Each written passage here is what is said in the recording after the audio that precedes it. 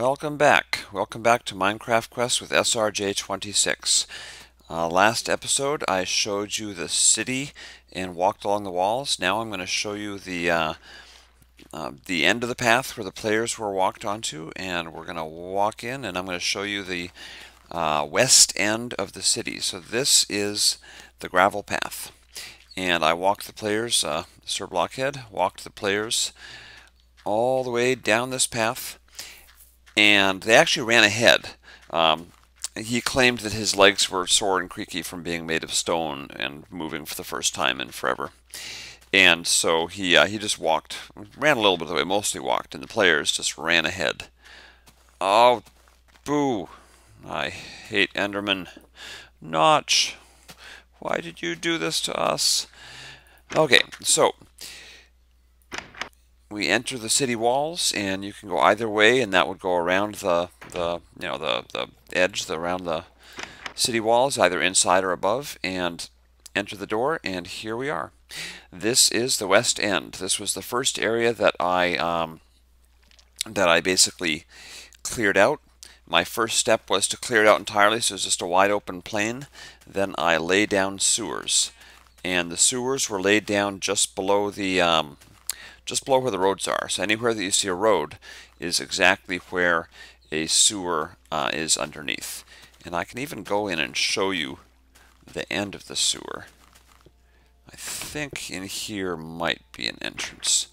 If it's not in here, it's the one. Yep, there we go. So that will take us down. And, oh no, wrong tower.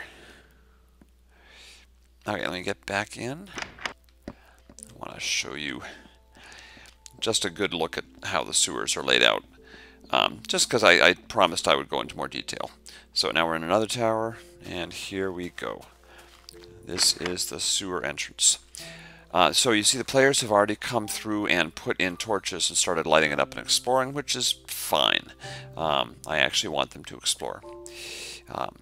So basically I made a 6 wide and 2 deep hole, and then another 2 deep trench, and that became the bed, so that we'd have this walkway on the edge. And the walkway is not just for looks, it's also for mob spawning. So mobs would spawn, fall in the water, and get swept away down to the mob grinder. Every intersection has it's 8 blocks from the source block to the intersections, and it's just a vast network. And that's basically all there was to it. There are a few towers that have entrances into the sewers, not many. A lot of them are just totally cut off. You know, you go to the tower, and there's either no basement, or the basement, the basement doesn't actually open into the sewers. So let me get back in here, and I'm going to walk around and start telling you about what we did here. TRMN124 helped me with a lot of this, and basically we laid out grid. We laid out a grid of blocks, and then slowly but surely we built houses. And we set up some rules that made some amount of sense. For example, you couldn't have 2-story tall buildings right next to the wall. Because, I don't even know why, because of security or something. It seemed to make sense to me that it would be a reasonable security precaution. So all the buildings next to the wall are short, and once you get 1 block in, then you can have the taller buildings. And we tried to make every house, no matter how small, have something resembling a living space. So I wanted them all to look realistic, even if it was just a little peasant shack. You'd have... apparently these people sleep right in full view of the street, but yeah, they're poor, what can you do?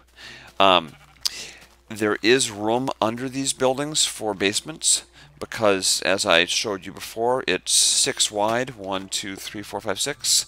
And so if you were to make a basement under here, you would not be in the sewers.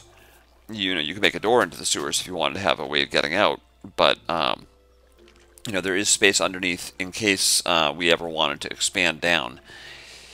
And some of the buildings are mansions. The mansions I made a little bit larger. They were 2 stories, and I tried to make variety. So for example, this one doesn't have a balcony, but it has, you know, a nice chest with some random stuff. And I would actually sleep in just random houses as I was building the city when it became dark if I wasn't resetting time. You know, you could just sleep wherever you want because no one really lives here. I tried to have each neighborhood have a little green area, and when we got the fences, I added the fences in, so the little farm animals would be kept in place. Each neighborhood has some eateries, and I will show you one of those right now. This is the Baconator. So this was before bacon, before chicken and steak. So I made a bacon-themed restaurant. And so we've just got, you know, some booths, and then here's where I guess you order the food. And oh, that's kind of weird. I think someone renovated or did something. Oh, look at that. Ha! I guess one of the kids decided they really wanted to live at a place that had bacon. I think I know who it was. I'll bet you it was Dracowing. So someone decided to take up shop here, which is totally fine. This used to have some tables over here. The story, of course, is that the island was abandoned. The zombie pigmen invaded, and everyone was killed, and Sir Blockhead escaped, and then he led the kids back to the island to help reclaim it. That's funny. So this is now the home of, well, it's still the Baconator, but it's probably the home of someone who loves bacon. Probably Dracowing. Yeah, that's probably the guy that went and decided to take up residence. And so we've got mansions galore. Oh, this is the one I was already in. I'm showing you the same one twice. Oh, the balcony bookshop.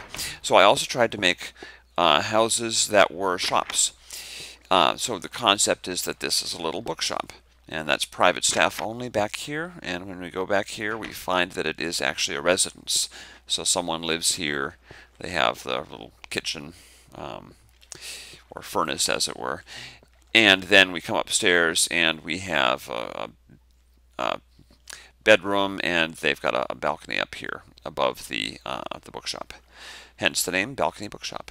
So I tried really hard to give the give this part of the island character, you know, to actually create little fictitious shops and stuff.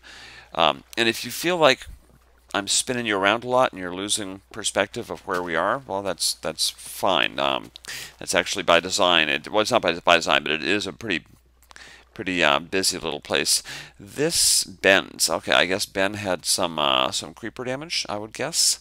Because it looks like either that or he really likes sand. But Ben has claimed this house. I'll get out here. Oh, yeah, definitely creeper damage because this table is no longer there. Let me. Oh, did he die? Look at that! Oh, clever kid. That's where that went. Okay, he made a plate. Excellent. And the sun is setting, but this neighborhood is quite safe. Not perfectly safe, but quite safe. Good chance we're not going to find any monsters. And over here there is a town meeting hall and city archives where the town elders would meet, presumably, and the city historical archives. All very good reads, I'm sure. All those books. And I put a sign out front that said, "Public notice, do not try to flee the city, we are besieged." So that's a little indication that something was going on, and, you know, of course the backstory is that the city was besieged and everyone was killed. Before everyone was killed, you know, they were besieged, and so they put up a notice saying, please don't flee because you'll get killed on the way out. Those zombie pigmen, you know, they're nasty. And the last thing I'm going to show you in this, well, a couple more things before I stop. Ma Fortuna's fortune telling. This shack, this building had 2 wool blocks in front of it with a sign saying "closed by order of the town elders" or something. Closed by order for creating a public panic. And I guess they must have taken away the blocks. But the reason is that this is a fortune teller's shop, and the fortune teller. I'll read the signs for you in case you can't see it. It says, "Have your fortune told by Ma Fortuna. Be astounded. Rates are negotiable, your future is not. Accuracy guaranteed, satisfaction not so much. And if you turn around, here we've got all the predictions. The world is going to end. Zombies will invade our land. Sir Blockhead will run away. So all these things came true. Pigs will invade our land. The crypt of the 80 will be defiled. Which is true, of course, because Notch was good enough to give us Enderman, so they defile everything they find by moving blocks. The captive giant is innocent, and you've seen the captive giant in the intro sequence. Zombie pigmen will kill us all, which is true. Obsidian gates, 4 will appear, and there are 4 gates around the city, and the nether is real. So the concept is that Ma Fortuna told fortunes out of this little store, and she freaked everyone out by telling them what was going to happen. And the last one I'm going to show you, because this whole section of the city is not super exciting. Ah, you hear the gurrs? Those gurrs are from below. Yep, this city, I'm surprised people stayed here because they constantly were sitting there listening to the sounds of monsters from below their feet, which is wonderful for the mob grinder, but not so good for... Whoa. Oh my goodness, I think this building is excited. What on earth is going on here? Let me see what's happening. I don't know what they did here, but it's rather odd. That's very strange. So, this is another example of the wonder of having people invade your city and take up residence. Someone decided to give this building a Woody, as it were, or a nose. Maybe it's like Pinocchio, and then he's got a big nose. But what I came over here to show you was not that very strange thing, but a little look here at some of the other buildings. I tried to make a variety of architecture, and a couple more shops. We have the Quentin Quiver Archery Supply, and I did this so that the kids would have ready access to, there we go, to bows and arrows. All the arrows are gone, the bows are still there. And there were a lot of arrows there, so the kids gobbled them up. And the Western Boathouse. This used to be an access point for monsters to come into the city, and I eventually decided, you know, oh, don't go away. That's okay, I don't need you.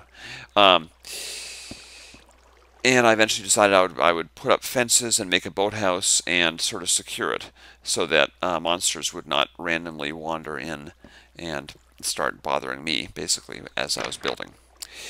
And, oh, 2 doors. Okay. And that is the West End. So, next time I will show you some of the more interesting things. I think I will show you... Excuse me, Mr. Sheep. I think next time around I'm going to show you the Crypt of the 80 and the cathedral, or the chapel, because that was a pretty cool build. I'm very happy with that. And I'll start telling you about where we hid diamonds. So, this was yet another step in the building of the city, building this side, clearing out the sewers, putting in a million little buildings to try to make it look as real as possible. A lot of cobblestone, I gotta say. I think if I did it again, I would use a variety of materials, but you live and you learn, you know. Thank you for watching. This has been SRJ26 with Minecraft Quests, and next time I'll show you what's in and under that chapter.